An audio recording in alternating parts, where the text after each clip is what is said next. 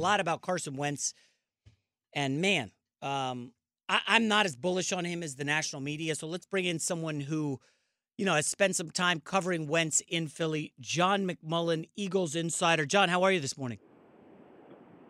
Doing well. Thanks for having me, Jason. Yeah. Loved your stuff on social about what the heck's happening with Carson Wentz. What's going on with the Eagles? I'm just curious. What do you make, John, of this report that Wentz and his coach, Doug Peterson, did not talk for weeks at a time? We're talking like 8, 9, 10 weeks of the season. Well, I think there's a literal point to that and a figurative point. I mean, literally, I saw them talking. So, I mean, if you want to take it from a literal standpoint, the starting quarterback and head coach have to talk during a game, in practice, game planning. Now, as far as their personal relationship, that's the part where I think is legitimate.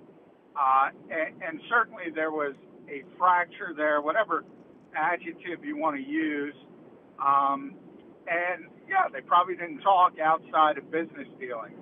I think it's a bigger issue than that. I don't think Carson Wentz was upset with just Doug Peterson. I think that's evident by the fact the Eagles fired him, and he still wanted out. So I think the bigger crux is the draft choice of Jalen Hurts at 53 overall in the 2020 draft. I think that's really where it all started. Yeah, John, do we know who pushed for Jalen Hurts? Because by all accounts, the GM, Howie Roseman, is just enamored with Wentz. Apparently, someone wrote a story where there's a big cardboard cutout of Wentz in Howie Roseman's office, featured very prominently. If that's the case, why draft the kid out of Oklahoma, Jalen Hurts? Yeah, well, one, that's not fair. The cardboard cutout. There is sort of all over the NovaCare complex and all over every NFL complex, there's pictures of players. And Howie's office has Carson Wentz, or had Carson Wentz. Also had Fletcher Cox, who was even bigger.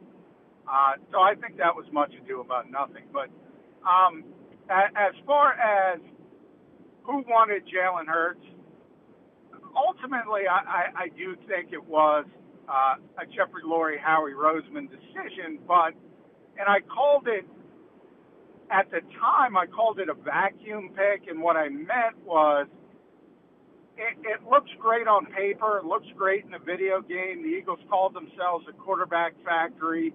You want to add talent. You want to have a cost-effective backup.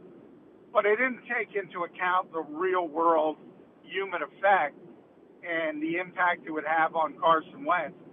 And look, Carson is just one. You see it all over this league. Deshaun Watson in Houston, Russell Wilson in Seattle, Aaron Rodgers in Green Bay, Tom Brady even in Tampa Bay. Quarterbacks are entitled, and they all are. And they're handed things, and they're catered to, and it starts at a young age. And you can see the same thing with Aaron and Jordan Love. You can go back to Brett Favre when they drafted Aaron Rodgers. They don't like that. Now, Carson should have fought through it harder and should have said, okay, I'm going to prove something. That's fair. But I think that was the bigger issue than anything else. We're talking with John McMullen, Eagles insider. Let me ask you, John, I'll be blunt here. Last 29 games since Wentz signed the extension, 48 turnovers. I know the offensive line has been held together by duct tape, and the receivers have continuously being injured, and, they missed on Justin Jefferson and drafted Ray Gore. I'm not diving into all that. Can Carson Wentz be fixed in Indy, or is he broken? Like, we keep hanging our hat on, well, he could be the guy he was in 2017. There's really no evidence that he's been that guy since 2017. No, there isn't, but I think he could be the guy from 2018 to 2019, which was still an above-average quarterback. Maybe not an elite quarterback. Maybe sort of a top 10, back end of the top 10 if you have a great supporting cast. Maybe 12 or 13, 14 if the supporting cast isn't there. I think that's sort of the ceiling. I do think the injuries, and not only the torn ACL and the torn LCL, but also the stress fracture in his back is a big injury. And honestly, Jason, I think Carson is a guy who relied on his God-given physical gifts and didn't take the other stuff seriously because it came easy for him. And by the other stuff, I mean mechanics and fundamentals and footwork. And once he lost what made him special as just this big 6'5" athlete, then you don't have that technique and those mechanics to lean back on. I think that's what happened, and that's where the downtick comes from. And he's got to embrace that. He's got to understand. He's got to work harder at that stuff and clean up that footwork and become just a better fundamental quarterback. All right, let me ask you this, John.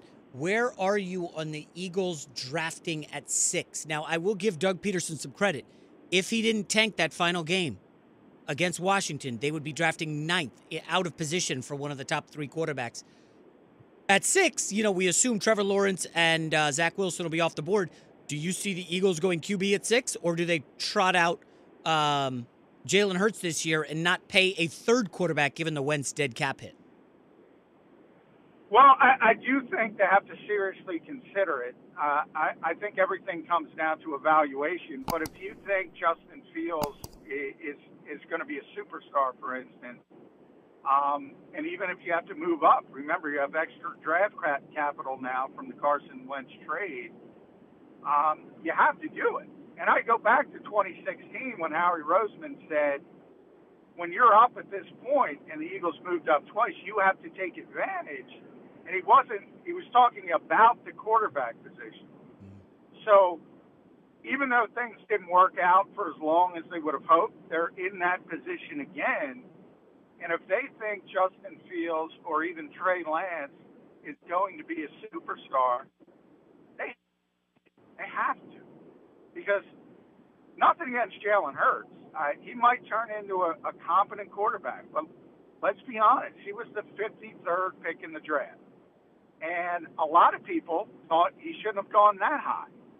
So we're not talking about that elite skill level that you're talking about with a Justin Fields. You have to seriously think about it. Yeah. You're in that position. I mean, that's a tough one because Dak Prescott, was a mid-round pick, exceeded expectations. Russell Wilson, Tom Brady, all those guys. On some level, does it not come down to the coaching? And do you trust Nick Sirianni?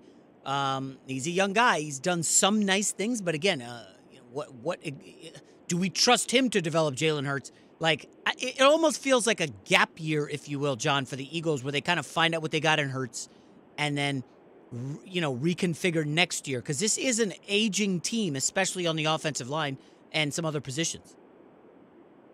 Yeah, no question. They're in the transition phase. Lori actually used that term. But I can start going in.